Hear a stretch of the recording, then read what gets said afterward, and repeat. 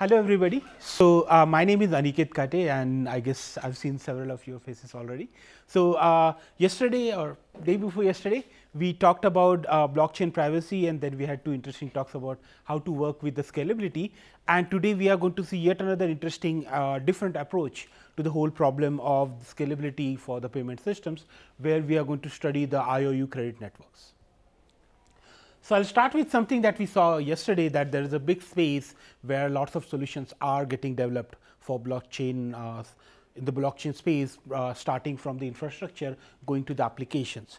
And what we are going to focus today is something which people maybe put in something called special, where these are slightly different approaches to the whole system, and we are going to consider these core aspects of the blockchain and how they are different and what can we do and what are the limitations, what are the advantages of such systems. So, to understand them, I will like to start with the barter system.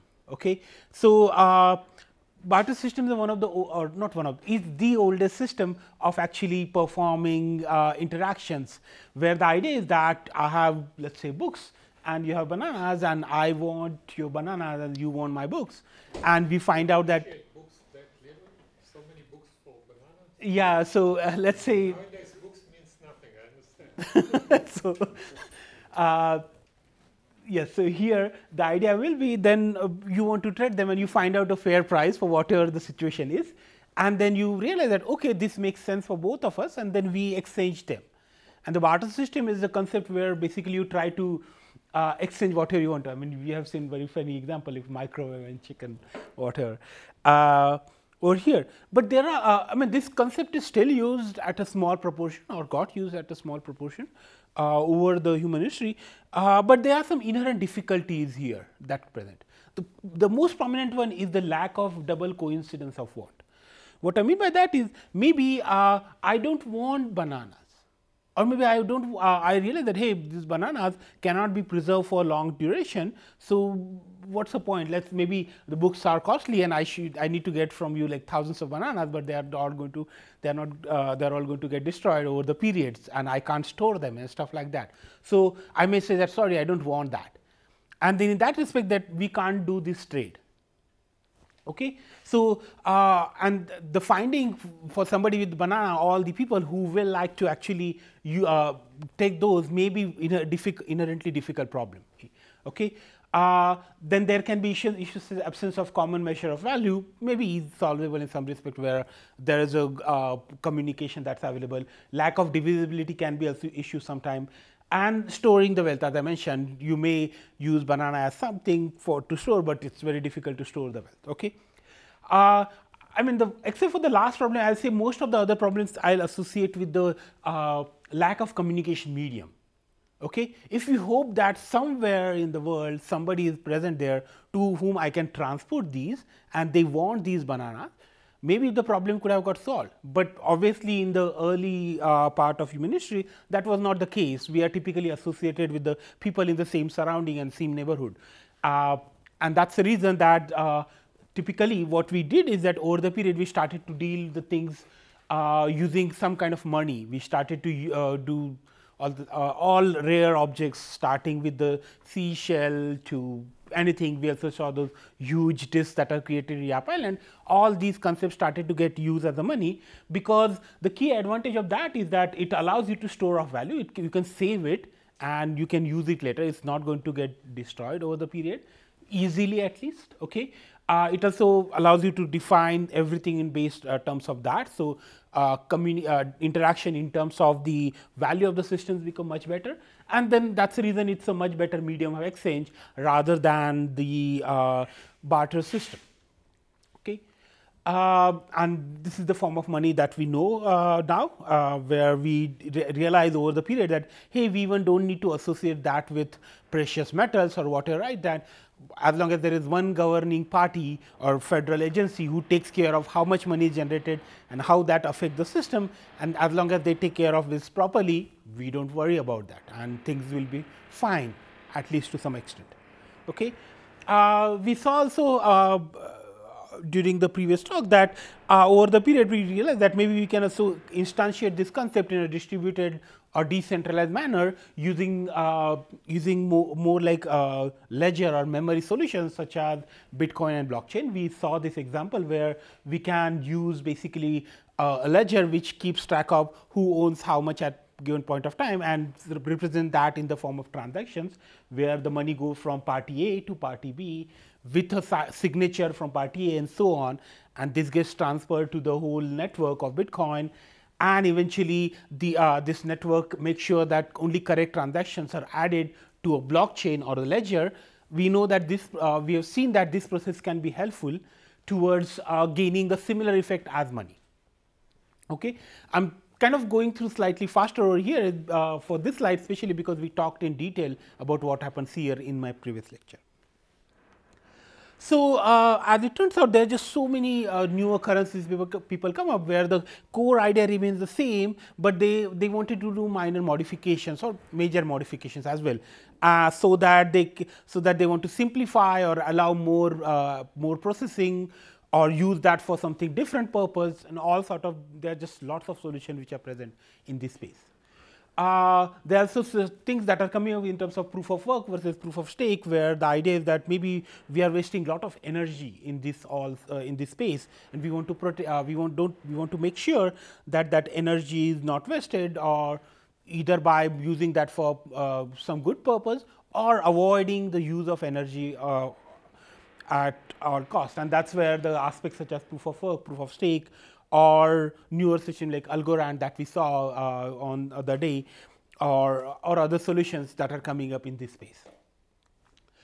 As already we have seen, the reason another important thing that we are interested in is the scalability, where we saw the example that, for example, Visa handles on average 2,000 transactions per second as we speak today. It's a scalable replicated infrastructure, centrally controlled. While if you look at the Bitcoin network as it is, as we talk about today, it's restricted to around 7 transactions per second. Maybe even when we try to make it faster, it will be very difficult to make it beyond maybe a few tens or 20s of transactions per second, looking at the current system.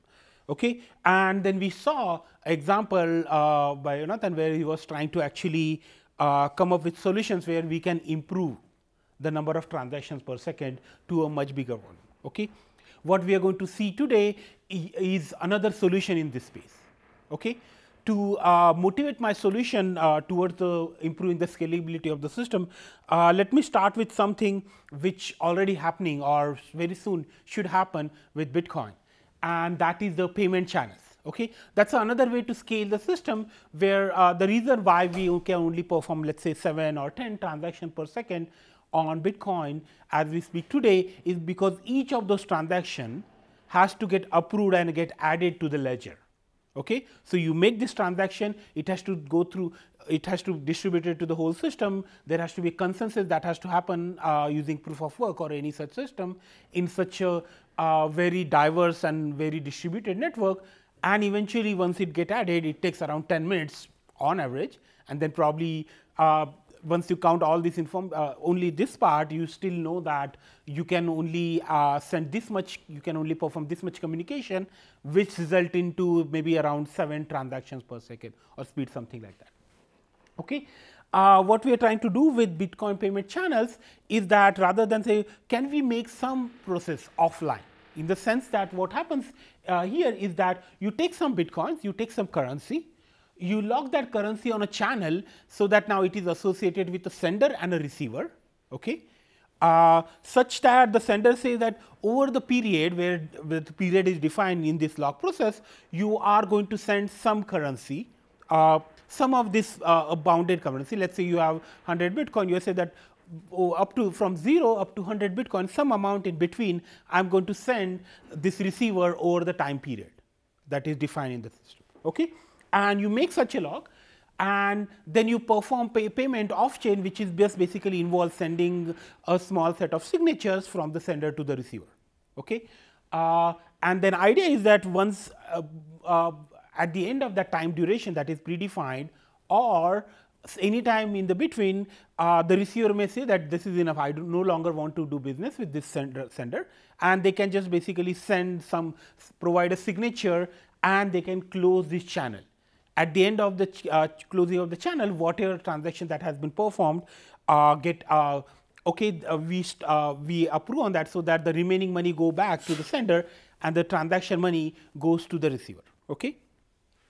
So this is just now, I'm sure, just slightly repeating again, because it's I think this concept will be interesting for our further discussion. So we are talking about such a channel between Alice and Bob, and what we are going to do is that we are going to create such an open channel transaction where Alice says that, okay, I have 5 bitcoins.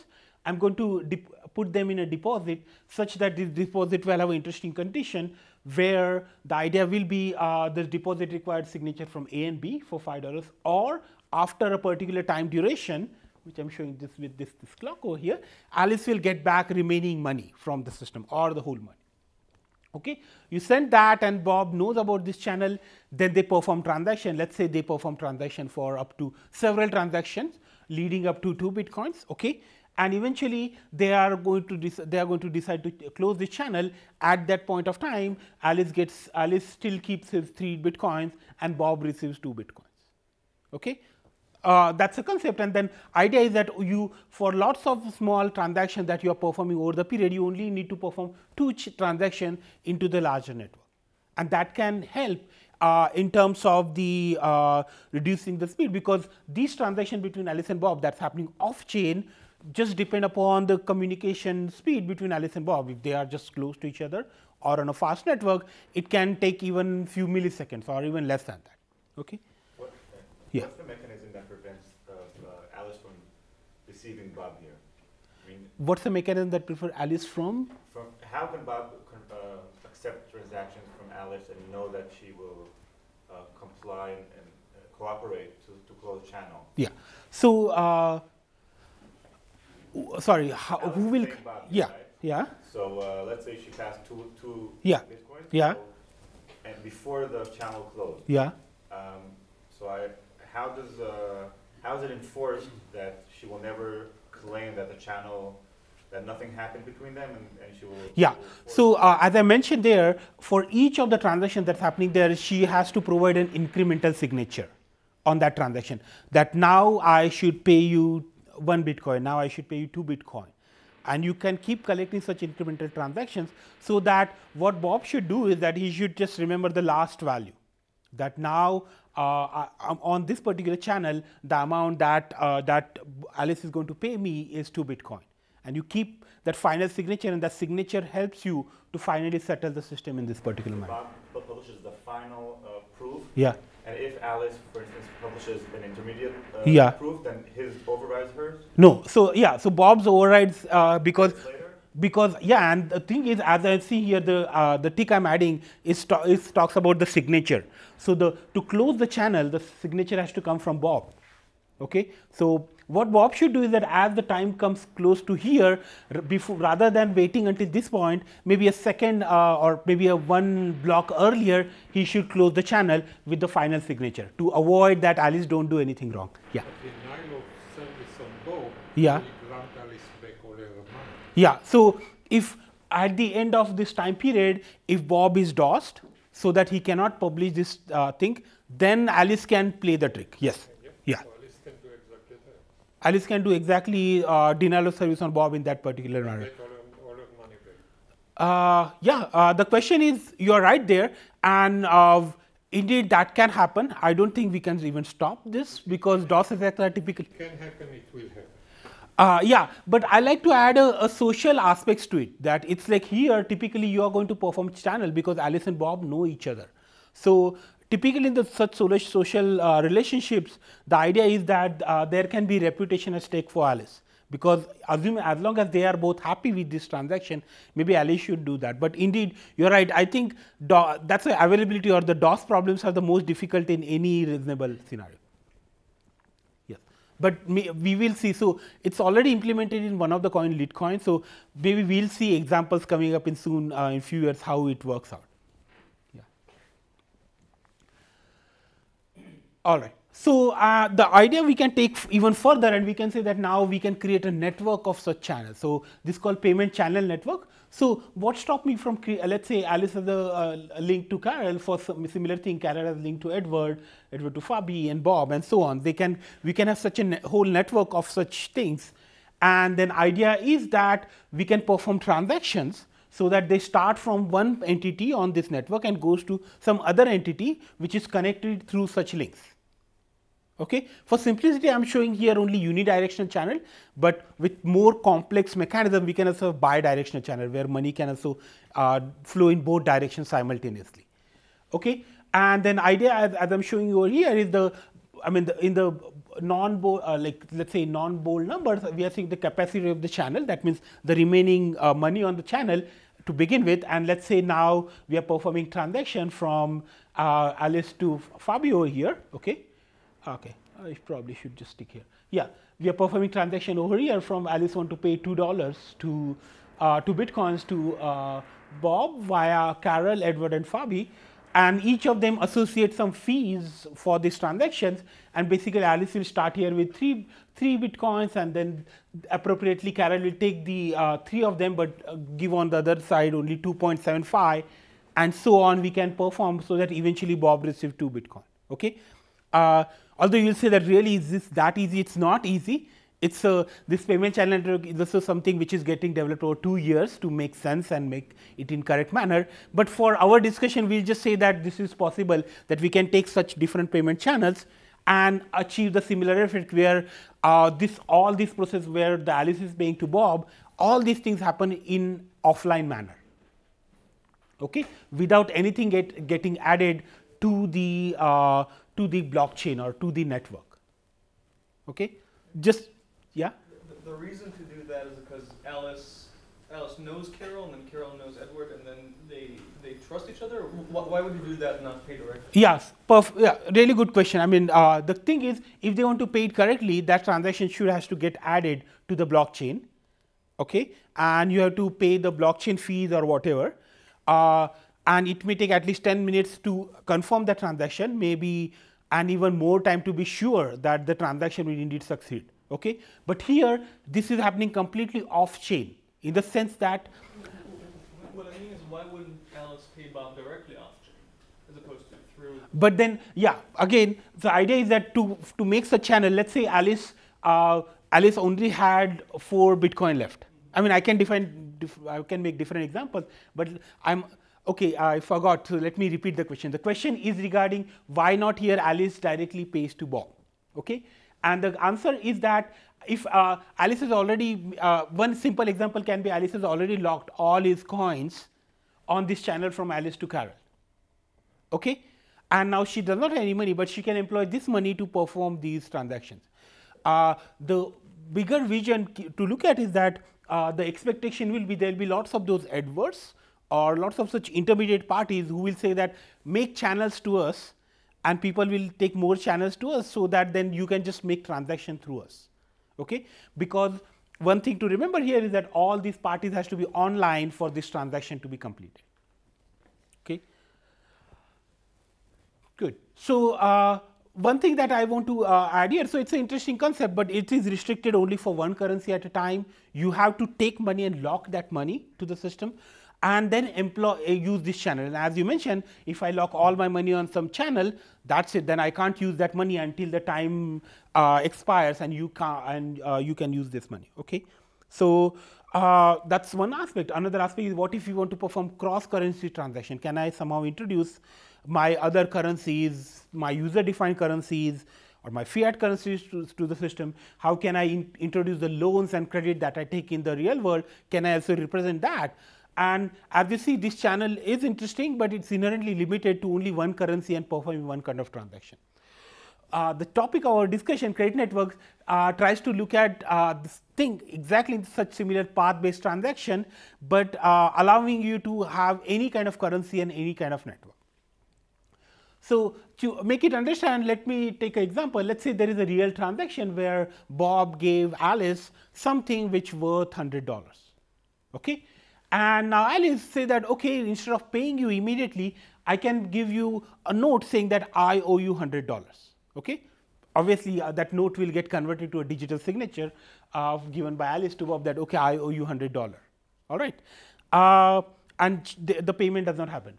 in create network system, what we can do this is that we can just take this such two parties, Alice and Bob, and create a link that goes from Alice to Bob, saying Alice owes 100 to Bob, or $100. And for simplicity, I'm not using any currency over here. Okay, let's say then Alice and Bob goes to hike with Dave and Carol, where Dave is a friend of Bob and Carol is a friend of Alice. And they went on a hike, and for some, let's say for some coffee, Dave paid $10 to Carol, and Carol has to actually, in principle, has to now owes 10 IOUs to Dave. But Dave and Carol probably don't know each other, and they say that, okay, we are not going to see each other on the long duration. So maybe rather than just adding similar link from Carol to Dave, what they may say that, hey, we both are, like Carol is a friend to Alice and Dave is a friend to Bob, so why don't we try to settle this system through our friends? In the sense, what I'm doing, if you see closely, that I'll say that Carol will say that, okay, now I owe Alice $10, Alice will now owe Bob $110, and Bob will owe Dave $10. Okay, so value between, so as I'm showing here, the value between the link between Alice and Bob got changed from 100 to 110. Okay, and everything is set fair and settled over here, because Alice, although owes more to Bob, but it also on the other hand got returned $10, which eventually it should get from Carol.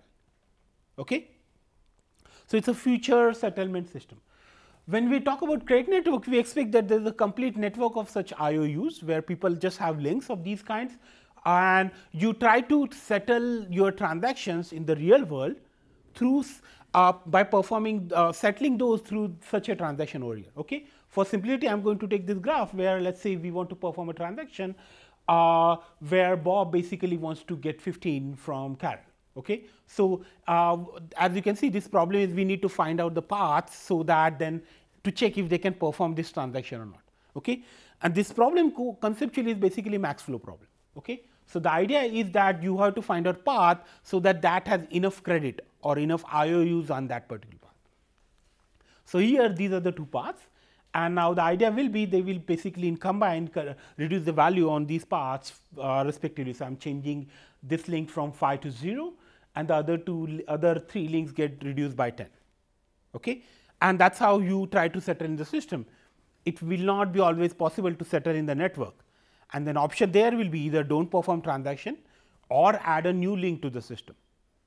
Okay, the hope is that there will be link creation. Initially, there is more link creation, but once you have enough links in the system, you can just use those links to perform and settle your transactions. So if Bob wants to pay more to Carol after this is 0, then there is a reverse link? Yeah. So if Bob wants to pay more to, so actually I should probably show it. So Bob wants to get these, right? He wants to pay more, then this link can increase. But let me say something in that respect. Typically, I am not showing here, but we, for simplicity, assume that all links has value as a lower bound 0, and typically users should set some upper bound for each link. Yeah. Instead of a negative link, you can just create a link in another direction. You can create, but I'll count that as a separate new link. It can happen that I want to create link to you, but you don't want to create link to me. Okay, so it's not automatic to go. It's not automatic. Yeah, that's the reason I want to make sure that it's 0 to some upper bound, but the link's direction don't change immediately. Okay, but it is possible. Let's say the value is 5, it can increase to that maximum value, and it can so reduce to 0, but don't go beyond 0. Okay, I'll say one can define extremely complex scenario where even the link direction can change, but it just makes the whole thing extremely complex. Okay. So there are lots of problems, however, here to be solved. Okay, because now we are talking about not just in cryptocurrencies, anybody can perform transaction with anybody, but now here things has to happen on paths. So how you find paths? Okay, as the network grow, if it is distributed or decentralized, then the max flow may not scale well. Okay, so we may want to consider other algorithms which are maybe slight approximation, but still do better. Okay, let's say there are multiple simultaneous transactions. How you select the transactions? What is your optimization function? So this problem is known as social welfare problem, that allowing maximum transaction to succeed or allowing transactions with maximum values to succeed. And most of these problems are NP hard. But for our discussion, we'll just consider that we take one transaction at a time and we don't worry about this optimization. We'll just do the best we can. But theoretically, these are also interesting problems that people have studied. Okay. Another thing is the liquidity of the system that we briefly looked into is that. So, if we take randomly two chosen pairs of node and try to take a random value between them, what is the probability that they will have that much credit to perform a transaction for that value? Okay. Obviously, if you connect everybody to everybody else and have enough credit and all those links, we will have really good liquidity in the system. Means you can perform transactions in the system with very high probability. But the problem is that on other hand, like with the social scenario, you don't want to create links with everybody. Okay? There can be issues in terms of the symbols or malicious nodes, and only when you know somebody well that they are going to eventually settle that link, you have trust in them of that kind, only then you are going to create the links. So, there is always a trade off between the liquidity of the system and the Sybil tolerance, okay, or malicious tolerance systems. And to explain that better, let me take an example. What do you mean by tolerance, or how much, what does that all mean? Okay. So, I mean, as you see here, we are even in the payment channel, and here we are extending the trust between two nodes to a transitive trust, okay, such that I mean, we know that the Bob is let's say Bob owes 5 to Carol, but eventually they are also going to use this link so that through Carol Bob may be able to perform transaction with Dave and not. So, that is a transitive and trust that we talk about through pairwise credit allocation. But obviously, then this can be also implied by the malicious parties to actually do wrong things in the system. So, the key thing to remember, however, is that it will be bounded by the amount of IOU that they have garnered or that they have got in the system. So, more, for example, let us say Eve over here, who is in the center, the amount of IOU that they have, that she has got from Bob and Alice here is 10 and 20, and that defined amount of things that she can do wrong to disrupt the system. Okay. Disruptions can be different kind. Most simple example can be, let us say she actually used this value to show carrot to somebody that, hey, I am going to buy these things from you and I am going to pay using these links, and then do not pay. Okay. An amount of such thing that she can do is restricted by this value 30 over here. And once she does that, people can publish that Eve is not paying to us and something like that. But essentially these links which are amount of IOU that Eve is getting determines amount of things that she can do wrong. Okay. As I am showing here, the other links where the Eve is showing that I owe you $1,000 to Dave, that has a lesser of effect of anything wrong that can happen. Okay. The link from Bob to Eve means that Bob owes money to Eve, or vice versa? Yeah. So, somehow in some ways Eve, I'll put it this way, that how these links form is an interesting problem on its own. Typically, I expect there will be two mechanisms that happens, or that is what even happening today. Just as the direction of the link. Yeah. Because in reality, when a person owes money to others and he disappears, this creates a lot of problems. But if many people owe money to Eve and if it disappears, in reality it does not cause problem to anyone. She just lost. So that's a one, but that's maybe a too naive attack for Eve. Instead, she should use that as a credit to do wrong things in the network, right? But maybe in that sense, then the example of this link can be helpful, where Eve now says that it owes Dave more money. But at least I'll say that depends upon how the scenario is and how these links are formed. Because if Eve owes Dave Bitcoin, then she disappears. Then she lost a lot of money. Yeah. So the main problem is the link to Dave. So based on I see what you're saying. I'll say that in the examples, so there can be scenarios where you be considered in that way, but the example that I have in mind, I want to keep the trust on your reputation or your system is amount of money that people owes you. Okay. This inherently based on that, if disappear, then obviously Dave is the one who lose it. But then, as you say, if you make bad friends, you are the one who to lose. I want to look at from the whole network perspective. And with these links, Eve can actually try to perform systems throughout the network. So if Eve takes the 10 credit from Bob and buys something from another person, yeah, then he will spend. But the idea is that maybe they don't settle. It just shows that we can use this to perform transaction. So who lost? If Eve Eve now pays 10 Bitcoin to. No, he does not. That's he shows that he'll pay, but he does not. So let me take a few more examples that can become clear. But I agree with you that based on the scenario, how these links are formed, the directionality will matter. And but the key question will be only one direction matters. Yeah. So basically, Alice has to pay 20 to Eve, and Eve has to pay 1,000 to Dave.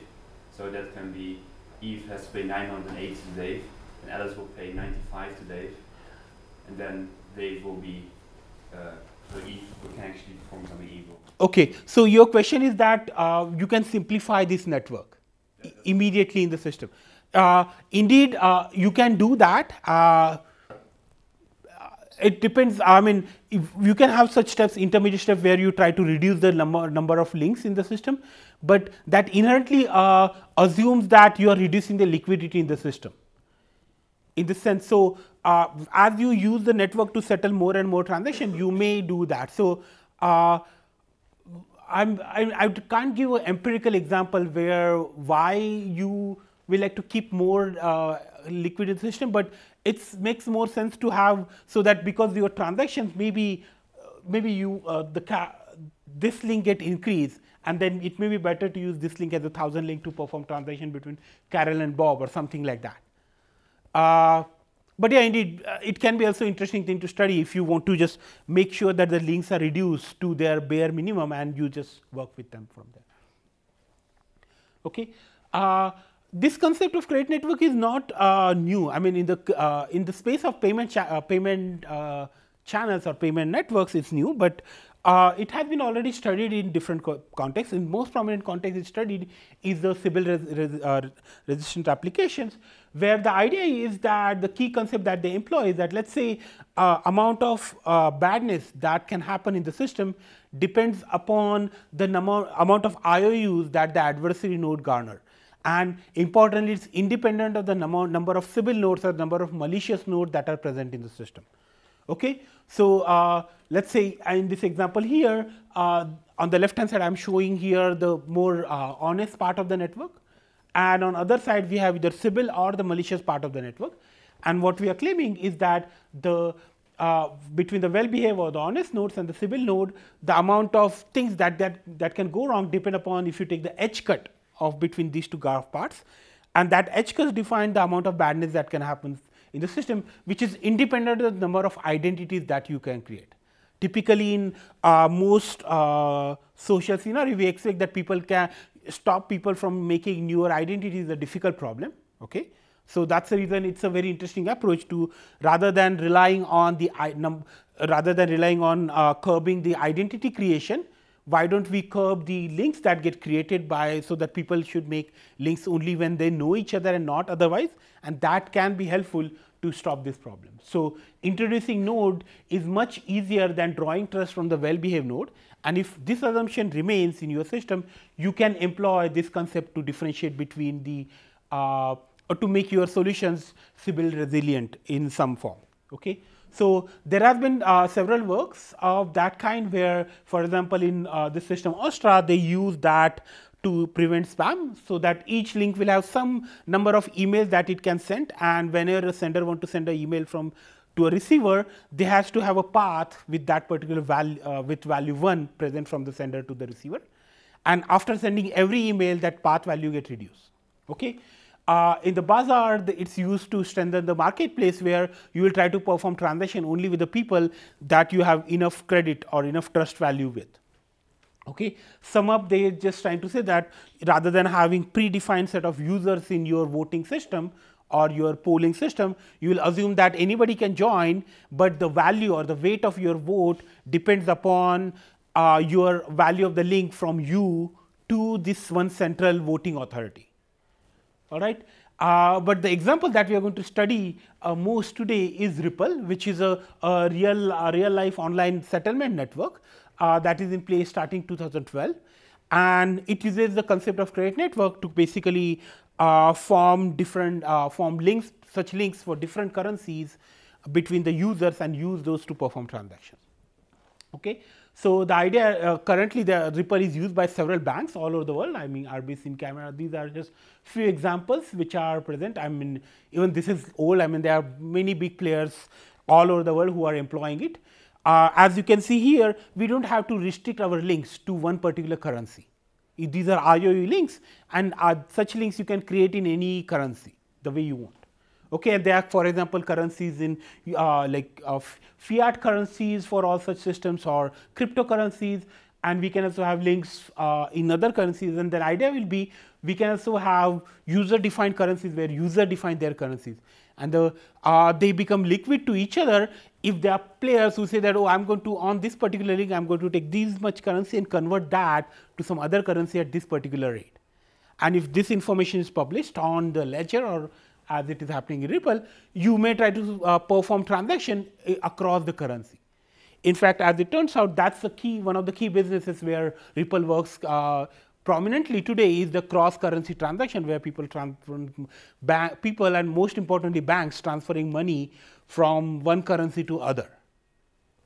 Okay, as they claim today, as compared to the today's existing standard exchange systems, Ripple is significantly fast because they are using a standard. They are working in a standard BFT kind of consensus setting, although they use very shady their own consensus, but it's still more like a BFT-like system. Okay, as compared to the standard banking system, which have high fees, the fees are very tiny over here, which depend upon only the small value transaction that based on such system, which is completely online. And again, it's publicly verifiable because they are maintaining a ledger like Bitcoin ledger. So you can indeed see as the transaction transfer from a sender to the receiver, and the receiver can see that on the ledger or in blockchain, and then it knows that, yeah, indeed that transaction has happened. Yeah. You mentioned a ledger and BFT. Yeah. So if there's a consensus mechanism here, then why do we need trust?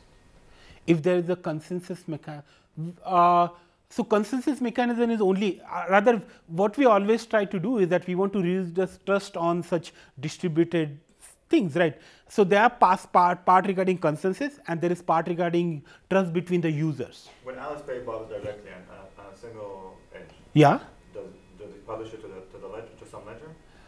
In the Ripple, it is published to the ledger. And then you trust someone.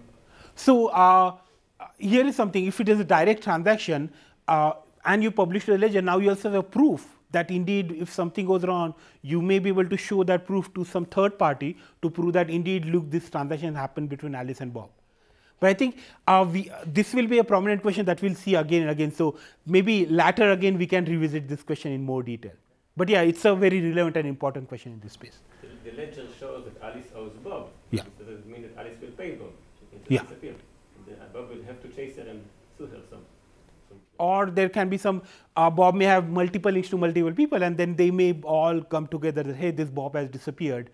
But the key advantage here is that if this Bob is in between somewhere over here, and he is allowing transaction through him, if he disappear, I know that he has disappeared, but I may be able to create two links and use them to transfer money, so that I don't no longer need to trust this Bob. I will have an example of that very soon. Okay, and that's the reason Ripple is significantly improving the cross-currency remittance and settlements. That's the key business that is currently it's working in. I think it has application beyond, but a very interesting way of doing things, especially with once we had this Sybil resistance part. But for now, at least it's working prominently in the remittance business. Okay, so this is a recent study that we have done for the network. It's currently have more than 80,000 active nodes. Okay, the number of accounts are significantly better. We consider the highly active nodes in such system, and we also try to make communities there in terms of we can define communities based on their geography, where it's not that we know that this node is indeed in a country, let's say Israel, but we know some prominent players in such systems, and that allows us to actually do the clustering and define the boundaries where typically we expect the nodes to present. Because as these links has to be trust links, so the typical hope is that you create link in such system only when you have some tangible way to reach out this other party in terms of the perspective. Okay, and this just shows from 2013 to 2016. We looked at the snapshot. We took the snapshot in December and show the growth, how the things are growing. And the reason I added that is Ripple is growing significantly in Israel. I mean, it's all of a sudden by the end of 2016, it's largest in terms of well, I guess 12,000 is not that large, but it just shows that it's an interesting growth pattern that we see all across the world. And as probably several of you already know, China is, and there's lots of players in China and Japan are extremely active in all the typical, in general, the blockchain space. And here also it's clear that these are forming the two big communities in general. United States is missing entirely. Well, it's a mixed kind of a thing. That's what it comes in there. But indeed, it's not yet, although the company is situated in US, the US market comes in terms of the mixed communities here, but it's not yet that big in this space. So I guess because this Ripple form has become a company, they were just pushing hard everywhere you can, and some other economies accepted that much better than others. I mean, that's what the situation currently is. Okay. All right, and there's also a competing system which just basically a fork, where some people in Ripple in 2013 decided that no, we want to make it a system of our own, and that's a system called Stellar, which uses very similar concept. But they decided that rather than working for big banks and big banks and regulatory systems, they wanted to cater more small users, and that's why they typically went for the developing economies in general. And that's where they have been focusing on so far. So that just to show that there is interesting things that are happening in all this space. Okay, but I mean, we've seen this already in discussions, but here is a nice comparison between when we compare like currencies or money versus such IOweYou credit network. Okay, so if you look at money, it's a medium of exchange. Anybody can exchange with anybody as long as the recipient party is willing to accept that form of money. Okay, while in terms of IOweYou credit network, it has to be depend upon that you have a link from the sender to the receiver, and that has that particular value. Okay, in money also you can put it this way: when sender and receiver both accept the same money, you are inherently assuming that they are trusting this federal agency who is creating this money. So it's also some kind of a credit network only, but let's simplify and don't go into those details. So a direct transaction between any two wallets can happen, where transaction can only happen in the path over the path with enough credit in the credit network like Ripple. Okay, obviously liquidity is much better if you consider the cryptocurrencies, while it is restricted by the path availabilities and things such and similar things in the credit network. However, I'm going to make a claim, and I will have to probably try to prove that in the rest of the talk, is that there is inherently limited transaction rate which is possible in the cryptocurrencies when we look at that only as a currency. I'm not including payment channels in this case. While here we can make this credit network system highly scalable by probably go offline, off chain, and all by doing all sort of different tricks. We can, which are only possible because of this path-based payment scenario in credit network. There is a hope for much higher scalability in such a system. Okay, but obviously with some trade-offs. So as we see here, that indeed it's a comparison that we have to make, that like if you look at the credit network, we are combining the credit and the social trust. But I'll not call this as permission whatsoever, because anybody can still join the system and create links with anybody. All right, except for the second party should be responding to such links. Okay, but as I mentioned already, that there is an interesting. It came up as an example that there is a restricted fungibility or liquidity in such a system. What I mean by that is, let me take this example. Very simple. Assume that here the two top players are two banks. Okay, and let's say we have Carol in the top. She put $10 in one bank and $15 in the other bank. Okay, and obviously once you put even the such bank account creation can appropriately form such links, where bank tell you that okay, you put $10 in me, so I owe you $10. Okay, And respectively, we have another link which goes from this bank to Carl, which says that okay, I owe you $15. And let's say these banks are not connected, not even I didn't mean directly, maybe through indirectly in other system.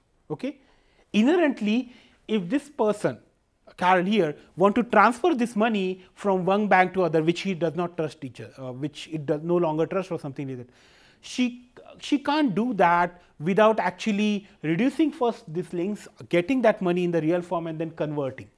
In other words, she can't do that just as a credit network transaction. Okay, that I'll put as a restriction on the fungibility of the system, that not every money is equal. Money is only equal when you have a path that goes from the that allows you to convert one money to another, one form of money to other form of money. Okay, to convert this one form of money to other form of money, sender and receiver both will be the same party, as I'm talking about here. Okay, so as I'm here, transferring this 15 or some part of this money to other form is not possible in this example. But typically we expect that the banks in the world are connected. Not only they're connected with really high value links, which allows then you convert money to any form to other. And in fact, that's the case in the Ripple, that this core network of banks, or as they call there in such system called gateways, is highly connected with very good connectivity. And very high values where they allow, their upper bounds and lower bound, the difference between them are extremely high, so that they can perform really high value transactions. Okay, and as we have already seen, that proof of work has issues in terms of the electricity. This is a slightly old example where mining soon will take more electricity than Denmark. While if we can define distributed network of these kinds that do not require global consensus, then we can solve this problem in some way. Okay, so it's slightly confusing because we talked about Ripple has a consensus process, but we are going to study the a system that do we really need consensus for some of these transactions? Can you perform something off chain similar to the payment channel where we do not need to include those into the consensus process? And what are the advantages and disadvantages of that is what we are going to study. Okay, so the hope will be to avoid the use of consensus in some form or in some respect, still allowing the payments to go through. But before I do that, I have to talk about another problem, and that problem is associated with the privacy. I mean, as I like solving privacy problem, so I like to solve this problem of credit network and having privacy their issue also simultaneously.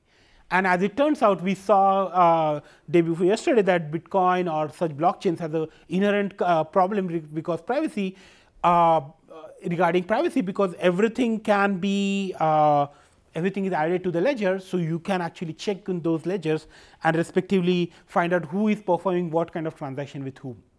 Okay, the problem just becomes bigger and aggravated here because in Bitcoin, you are not restricted in terms of creating identities. You can create any number of identities and use new identity to perform a newer transaction.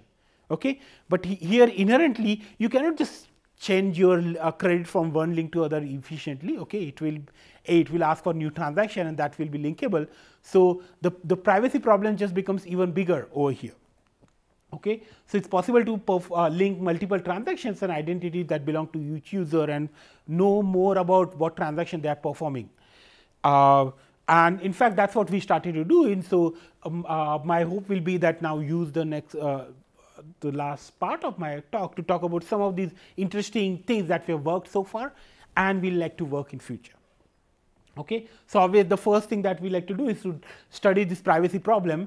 We also then define, provided a privacy definition, that what do you mean by privacy in such path network. It's different than the cryptocurrencies because it's an inherently graph problem that we are trying to solve here. And then we worked on different solutions where I'll just try to briefly touch upon one of them or maybe 1.5 of them or something like that. Okay, so the first thing that always happens in this community is that I generally believe in more constructive solutions. However, it's not privacy is one such thing. It says that it's innocent until proven guilty. I mean, you can't just say there is a privacy attack. You have to really show the attacks to make people believe and start accepting your solutions.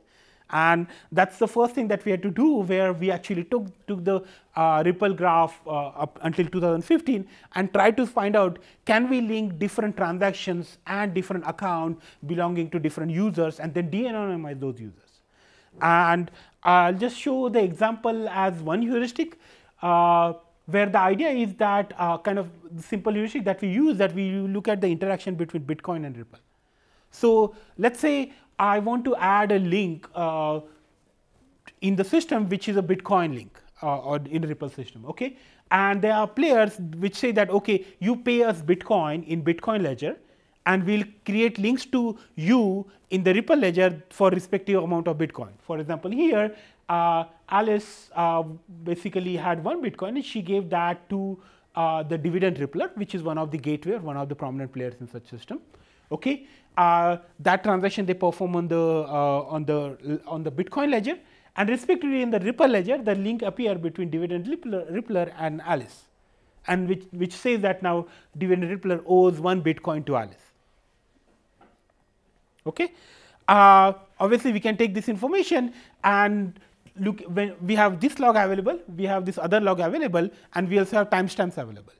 So we can try to link that, okay, this account, this Bitcoin account and this Ripple account belongs to Alice. On the other hand, this dividend Rippler account in Ripple and this dividend Rippler account in Bitcoin, they belong to, this account in Ripple and this account in Bitcoin belongs to dividend Rippler. So we can make such cross-currency linkage between different accounts to find out more about such systems. I mean, let's say we only know the Ripple address for dividend Rippler.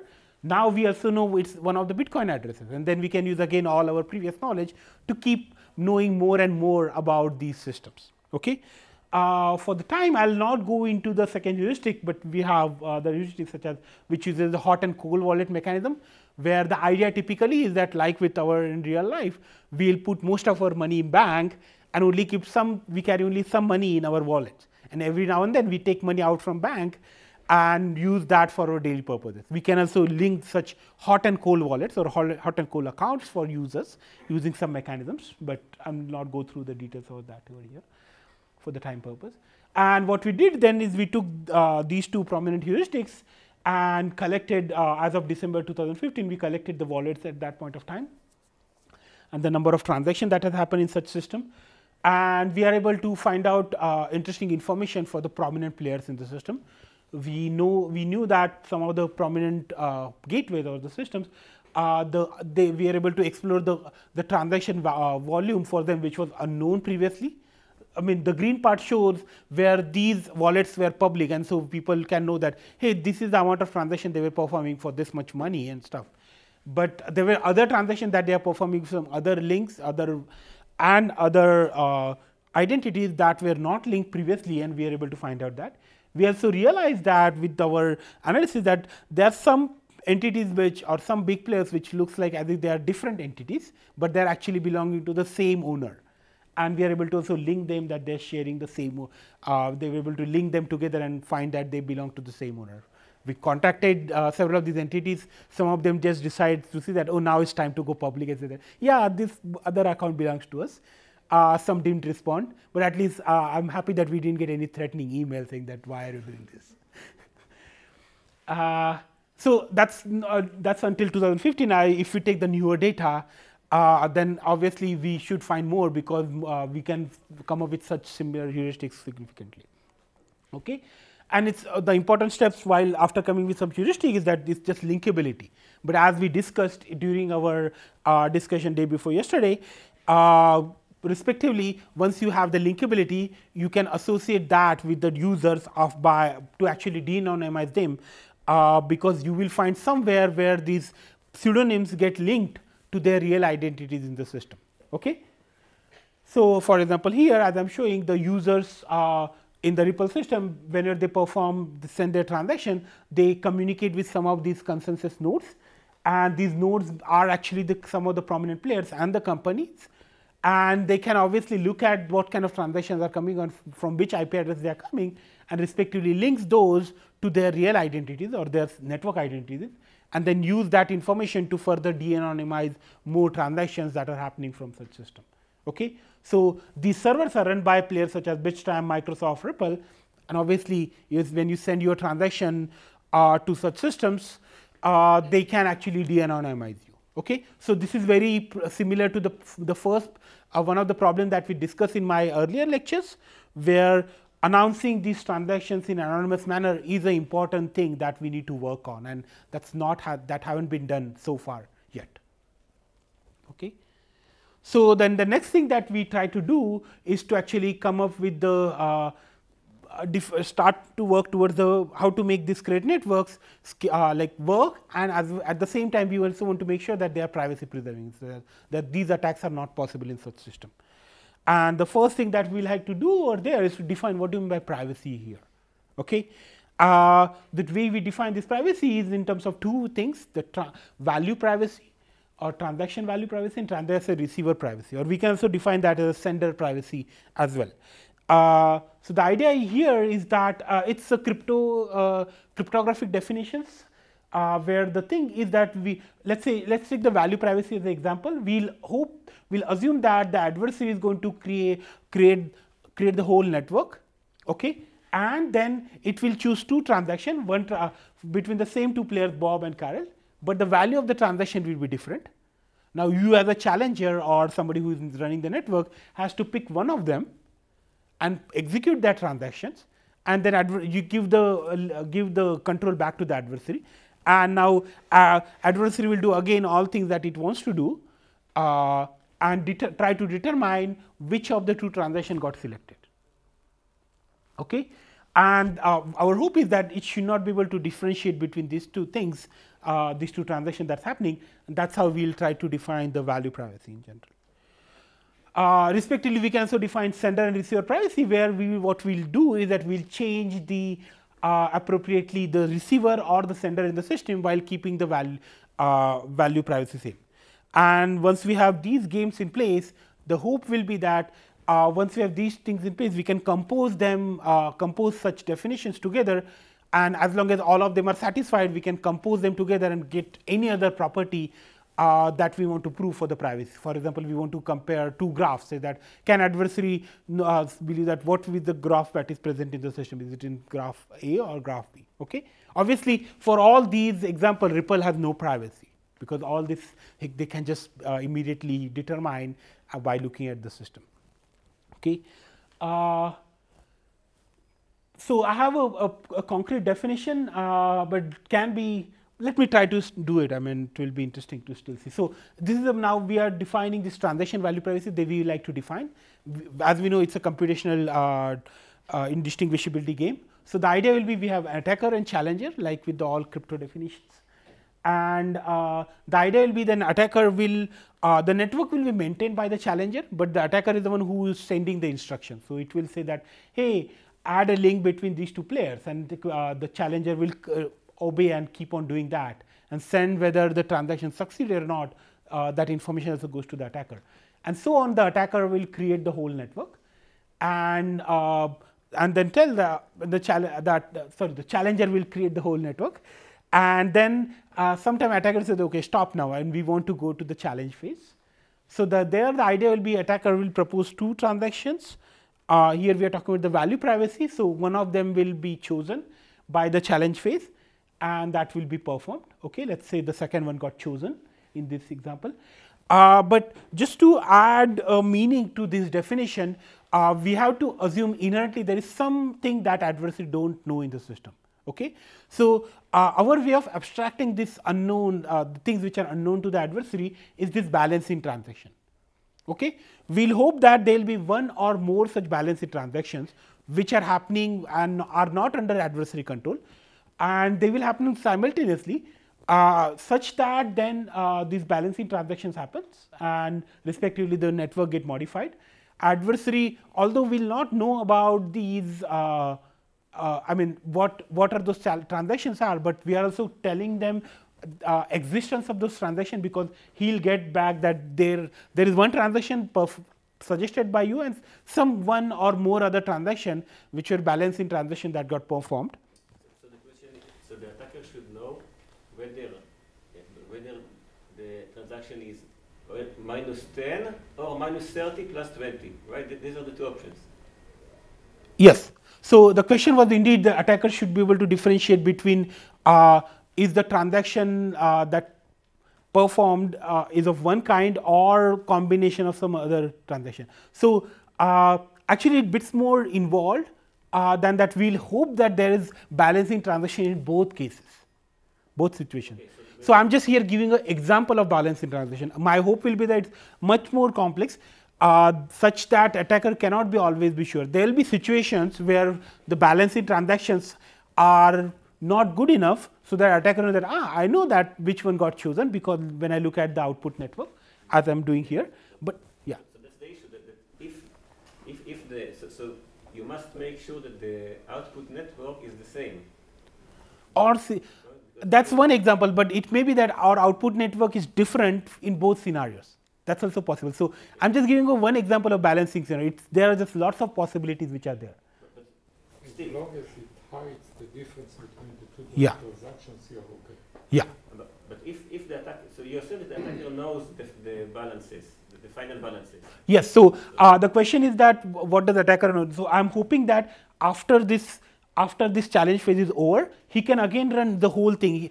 The way he knows what are the balances is that he queries the challenger, tell me or try to perform this transaction for this value, and the guy will say yes or no, and based on that his hope is to predict what was the network at the end of the challenge phase. But if the attacker knows the final balances, Yeah. then he knows the net transaction. Maybe he doesn't know if it's one transaction or two balance like this, balance like that, but he knows the net amount of money. So Yeah.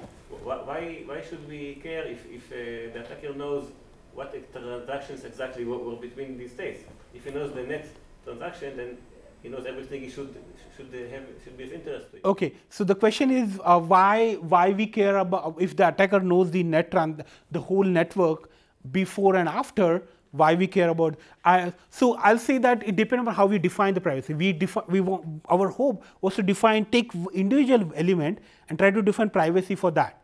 And the hope is that when you compose them together, then actually even this task becomes difficult for him to actually know. I mean, respectively, we have to define, let's say, we call that as a network privacy or graph privacy.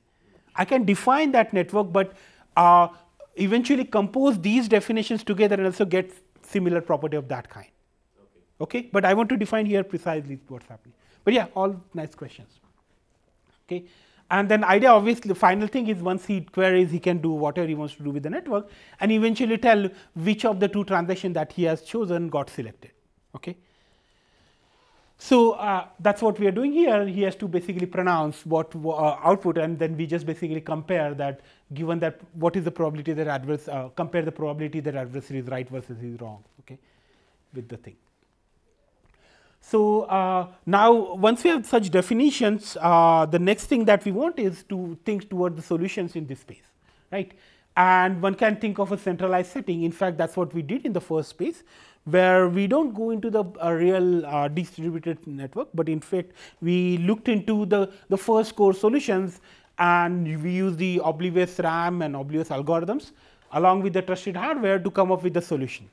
Where the idea is that as long as there is a central party and he maintains the information, but we don't want to trust this central party, but instead we'll use the trusted hardware and oblivious RAM solution to overcome to remove the trust, except for the DOS attacks again, from this system and achieve the privacy the way we want. Okay, but obviously we are not interested in centralized solution. This was just something, a stepping stone that we employed. In fact, the next thing that we are interested in is that can we get these properties in a decentralized manner. Okay, so by decentralized manner, for now we'll just assume that these edges are maintained locally. Okay, so that I know my edges. Okay, from now onwards until some point, we'll assume that there is no ledger. Everybody only remembers their edges to their friends or their neighbors. And for simplicity, I'm going to assume that these nodes are online. So when transaction is happening through me, I'll be responding to this transaction. If I'm offline, some other path will be chosen. Okay? Or another maybe simplifying assumption we can make is that there are enough online paths available so that the transaction goes from our Alice to Bob. Okay? So the transaction passing through a node requires this active involvement in such system. Okay. So what I mean by that is when I talk about that user maintain their links. So let me just take example here for such networks. So here, for example, we talk about this Carol over here. She has to remember that there is a link from her to this other player, let's say Bob, okay, and knows the value for that link. This is the link. And for current assumption, we are going to assume that every link is signed by both participants, where Bob and Carol both say that you have this link. Bob owes, let's say, some X Bitcoin or X dollar to Carol. Okay. As you can see here, respectively, I am also showing the local information that has to be maintained by Bob, where it has to know that, oh, I have these 3 links and these are the values on these links. Okay. One thing that we already looked into is that the local knowledge, we looked into partially, but we'll try to now more generalize that, is that for such a payment system, the local knowledge is sufficient. What I mean by that is that if you look at the cryptocurrency, whenever you want to perform transaction with somebody who is not directly connected to you, and you have no knowledge about them, you have to make sure that whenever they send you a transaction, you go to this whole ledger and try to find out, is that the correct money that belongs to this person? And then only you can accept it. But here, that's not the case. As long as I know that the guy next to me, who is connected to somebody next and so on, going to the receiver, there's a link there, and each of these participants take care of their own interest. I mean, I don't have to worry about it, as long as I know that the friend or the guy next to me is going to pay me that money that he owes me. Okay. So as I'm showing here, what you as an individual should worry about is only your net flow. So you will take your inflow and you will take your outflow. When you are not performing transaction, but you are allowing transaction to go through you, what you will say that, okay, transaction happen through me, and as long as my net flow remains the same, let's say we are performing transaction of this kind, from this particular user to the bank, okay, the value got reduced 10 there by 5 there and 5 on this link. As long as the net flow remains same for me, I'm fine, right? So I trust my users and the net flow remains same. So I don't need to worry about what's happened in the rest of the system, as long as if I'm not performing transaction, my net flow remains the same, and if I'm performing transaction, I'm willing to trust my my neighbor for that particular value of transaction. I'm doing good. Okay. That's the thing we assume. Obviously, the problem remains to resolve there, that what happens when you no longer when the guy next to you decide to actually default you by either not allowing your transaction through them and some other mean. Okay, but we'll look at that slightly later. So that's what I mean. And so let's say we will try to build such system in a completely decentralized manner. The next problem that we need to solve is the routing problem, and max flow is a good algorithm. It will give us the optimal value that we know, but it may not scale well for really distributed network where users may go offline, and then knowing the network can be difficult. So in fact, what we employed in our solution is a rather well-known concept in the networking called landmark routing. Okay, which is also employed not only in our standard networks, or at least used to get employed. Okay, I don't know the current existing solution, but it used to get employed in the networks as well as in the ad hoc and the censorship and the sensor networks for finding the routes between the users by employing some more very prominent nodes in the system called landmark nodes. Okay, so the idea is that you will create spanning trees starting with these networks in both direction to take the transaction, to get the data and to the send the data. And let's say we call this as the landmark universe. And the idea is that whenever you have any 2 players who wants to perform transaction, what they need to see is that for which 2 landmarks or which all landmarks we have in common. Okay, and then basically find your position in these networks and basically perform routing such that now you can, let's say in this case, this particular path from Alice to the landmark and from landmark to Bob will be employed. And basically you take these paths and you stitch them together to get the enough path to perform the transaction. Okay, this is inherently weaker than MaxFlow. Obviously, there are some things which you can do with MaxFlow which won't work here, but at least our experiment on the Ripple network, we realized that we are still able to cover more than 98% of the transaction through these medium, because the networks are indeed have some natural landmarks in terms of those gateway nodes. Is it also weaker to attacks? If I am able to attack a landmark, yeah. Excellent question indeed. So one of the recent work we actually tried to study that, and we are able to see that the Ripple network is not robust enough against. So we are able to find out 10 prominent node through which we can actually make around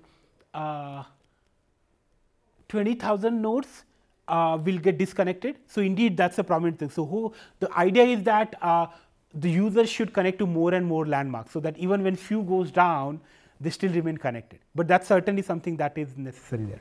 And if there is a cluster of the, then everything is okay, stable, which will happen in time. Yes. So if there's a cluster of a cluster, then everything works. So you're asking for the cluster for the users or the network? The landmark. Yeah, yeah. Landmarks form some sort of very rigid cluster, then we are done. Yes. So landmark already is reasonable, but they have to improve. But some users, what they do is that they just get connected to one landmark, and the users should actually connect themselves to multiple landmarks to avoid that when this one landmark goes down, things are still fine. Okay. Yes. So you do such path stitching and things work out. So towards working for our solutions, we actually employed this landmark also for to get the privacy. Okay. What we expect is that we'll not only use these landmarks for finding the routes. Okay. Obviously, this route finding and the spamming tree we are doing in privacy preserving manner, but I'm not going in detail there. It's like we have to use a distributed BFS version and all these things. Assuming that we find path in some manner. Okay. But we want to perform this transaction so that the intermediate parties doesn't know what's the value of the transaction. Okay. And so do these landmarks. So what we assume that inherent that any of these landmarks are present and they are typically online. So if you are willing to make an honest majority assumption on this landmark, we can employ multi-party computation problem to maybe deal with it. Okay. Why we have to do multi-party computation? The inherent thing is the problem to solve in such setting is that we want to find out minimum on the link. So I take this link which goes from my sender to the receiver, and I have to know what's the minimum value in this link. And that minimum value, which is 10 over here, if it is bigger than the value of the transaction that I need to perform, I know that I can use this link. But in this process, I can obviously send that to individual nodes, but then they will know the value, and I don't want to do that.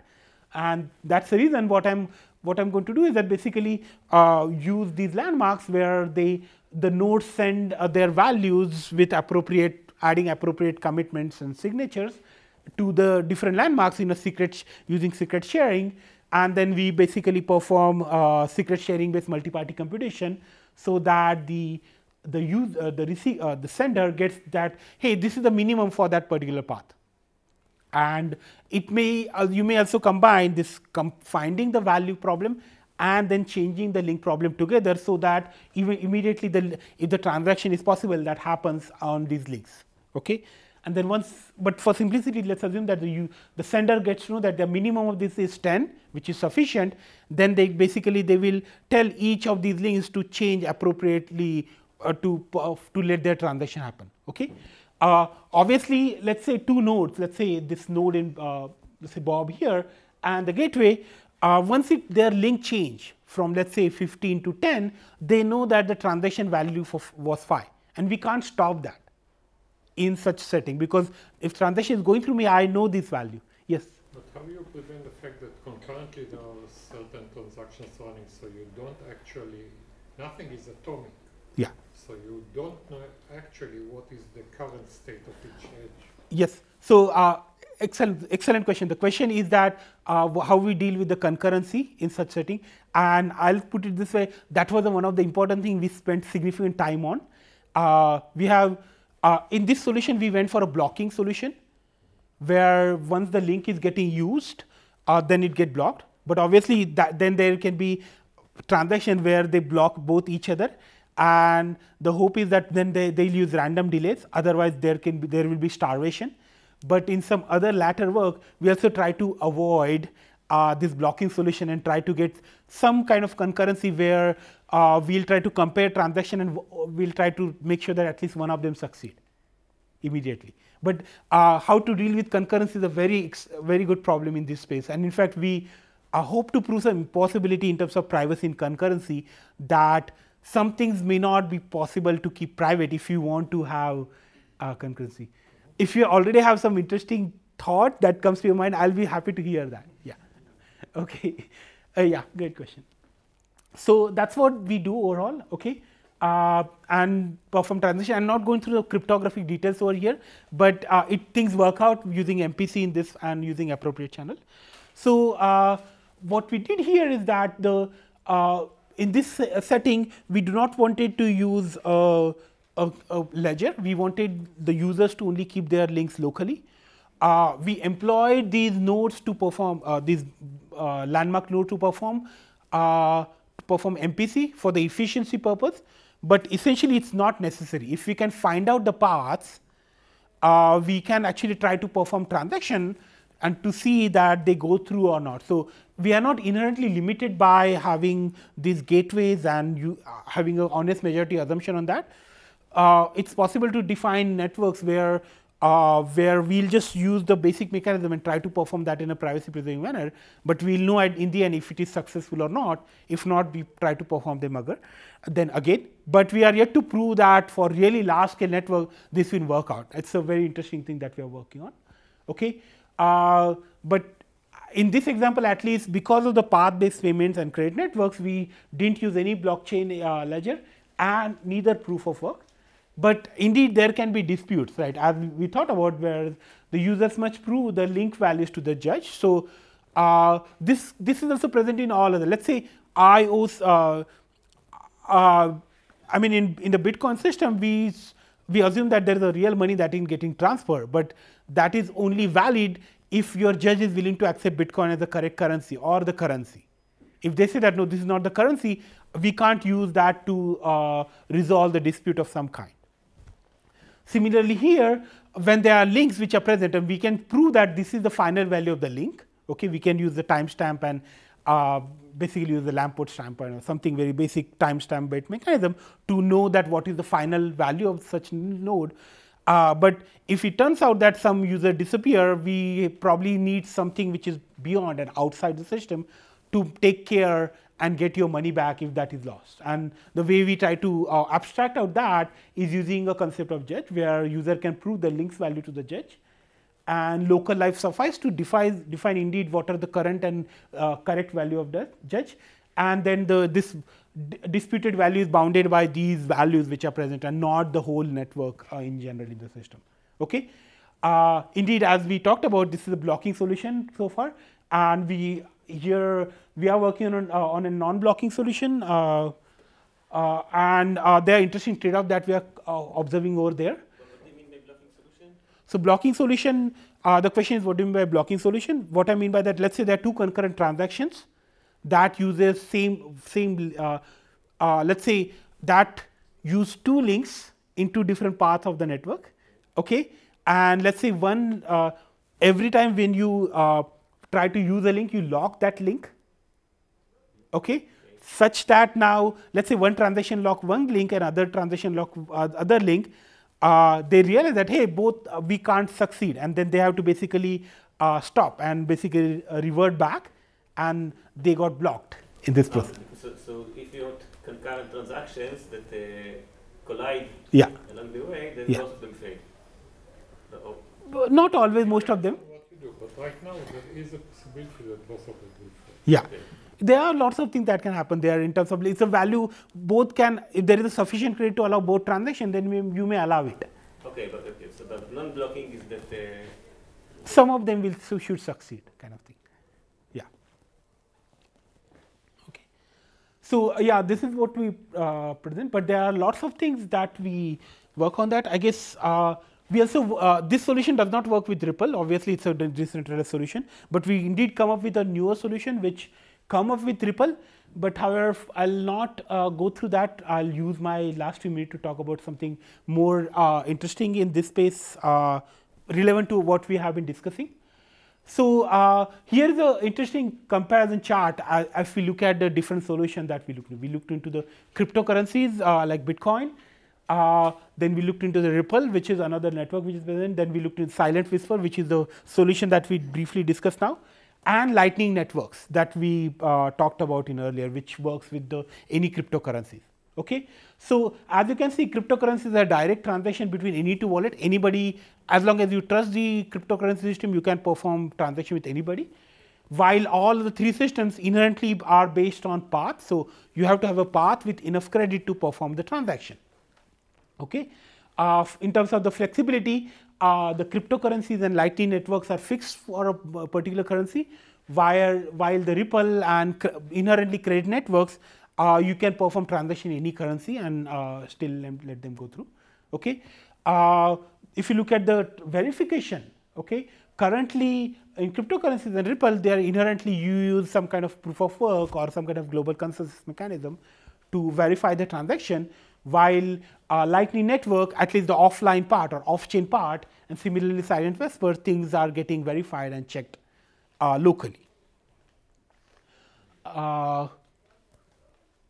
Moving to the future, there are still very interesting things to work out. I mean, we already talked about non-blocking solutions, but there can be also things that how to deal with the offline users when user want to go offline, but still you want them to use that intermediary, or in some form take care that things just don't get completely messed up in the system. Let's say you want to bring and enforce the current depth and credit limits or the rules which are present in the regulatory network, and how to include that into the credit network system is necessary. I mean, for example, Ripple has been fined like huge amount, I think some millions in 2014, because the US Treasury didn't find that they are complying with their rules. And because it's a company, not just Bitcoin, which is a decentralized system, the regulatory authorities were able to do that. So in the credit system, we have to be a bit more careful. Okay, so there are another interesting thing we talked about is this. Let's say Algorand or similar proof of stake systems.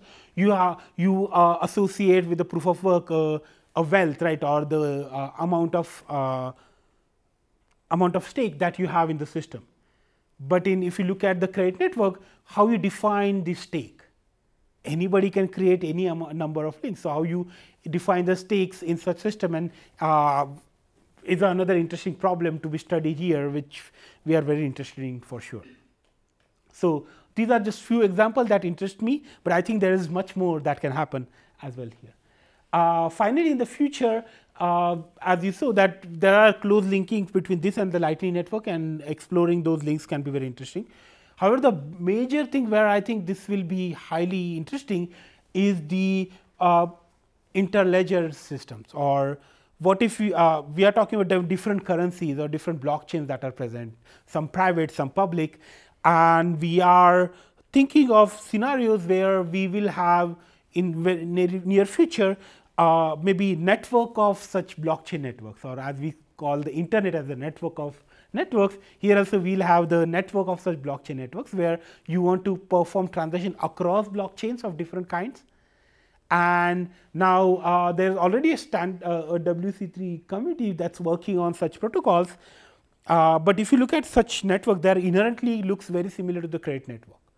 So it will be very interesting to study the applications of what we have looked or what we know for the credit network for this interledger protocol, and that's also something which I'm very interested in working soon.